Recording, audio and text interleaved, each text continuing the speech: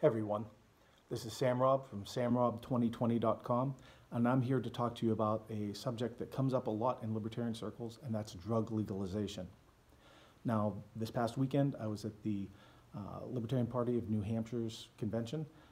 No less than 3 times, I had people talk to me about this subject, but not in terms of recreational marijuana use, which is what everybody thinks, right? Oh, it's the libertarians, they just want to talk about legalizing weed. These people all had stories for me about a loved one, a friend, a family member, who was unable to receive a treatment, unable to take a medication because it was prohibited by the government.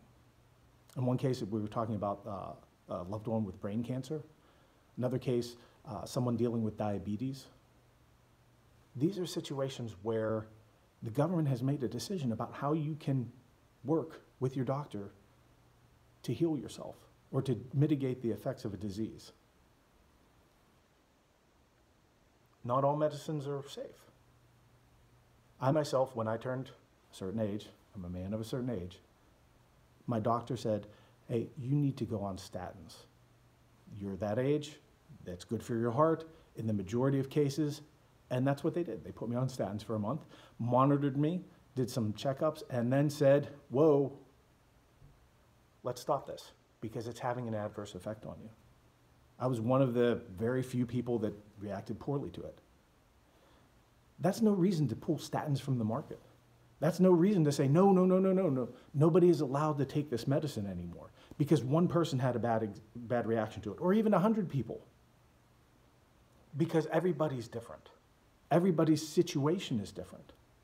Someone taking a medicine that might cause increased risk of heart disease may find that perfectly acceptable because the alternative is, hey, I'm going to die of leukemia. Sure, I may have an increased risk of heart disease, but you know what? I'm willing to take that because it means the difference between an increased quality of life. It means the difference between possibly living and dying. I'll take that risk. And that is something that they should be able to assume. That is something that they and their doctor should be able to figure out. That's not something that the government should be able to shut down and regulate away.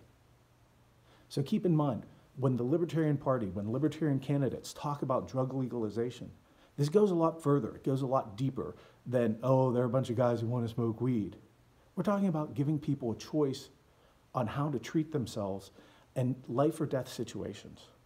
We're talking about giving people the freedom to take the risks on that they need to in order to have an enhanced quality of life, in order to save their own lives. Think about it. This is Sam Rob, samrob2020.com.